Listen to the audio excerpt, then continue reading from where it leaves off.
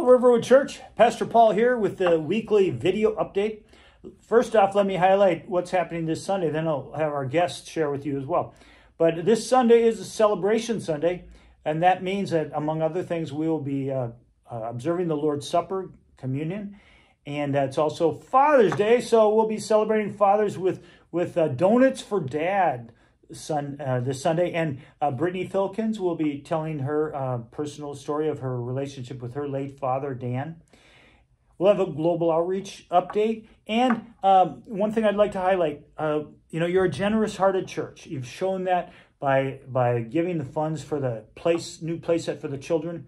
And there's another area of need that perhaps some of you will be led to give toward, and that's the benevolent fund. Sometimes that fund is not needed for the longest time, and then it is. And now there's several needs that are coming up, and if you'd like to give toward that, you can designate it in the offering, benevolent, or bring it to the church office, and that will help some of the people within our church family and circle that have needs, and they'll be thankful for your generosity. All right, first, Rick Johnson, chairman of the search committee. Tell us an update of the pastoral search process. Thank you, Paul. As Paul said, my name is Rick Johnson. I'm chairman of the Riverwood Pastor Search Team. I just wanted to give you a little update on what's been going on. The search team has been meeting for the past year. We've been meeting 2 to 3 times a month. Unfortunately, there has not been a lot of candidates that have come forward to the church through Converge. And unfortunately, as of right now, we have no candidates online, but we are working with Converge to see if they have any other possible candidates that will match with us. Another possibility is we're going to go out and re-advertise our position again.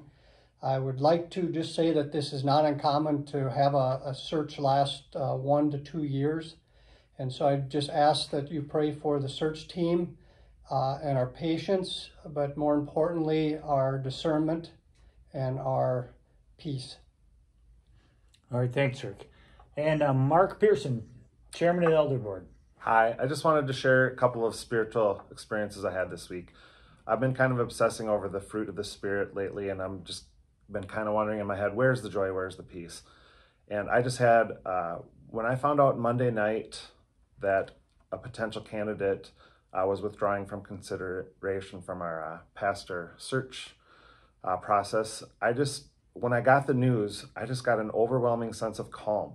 And I just got an overwhelming sense that it wasn't the right person, it wasn't the right time, but that God had a plan for us. And it was very calming to me, and it was very hopeful. And then last night, I was in my basement playing the drums, just singing at the top of my lungs because nobody was home. And the neighbors did call, but... and I just was filled with this just absolute joy. And I actually cried.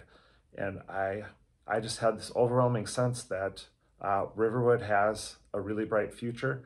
And I was super hopeful and super joyful. And I was just absolutely washed over by the Spirit. And I just wanted to share that.